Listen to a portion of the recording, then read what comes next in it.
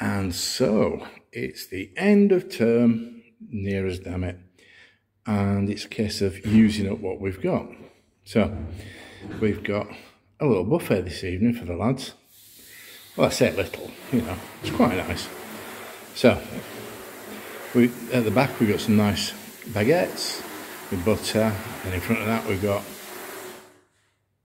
a nice tortilla, some olives, some pickles, bit of salad, chutney, jalapenos, salami, ham, pastrami, rare roast beef, some biscuits for the cheese board, including a whipped feta, and then of course at the end we've got strawberry pavlovas with fresh strawberries and fresh strawberry coulis.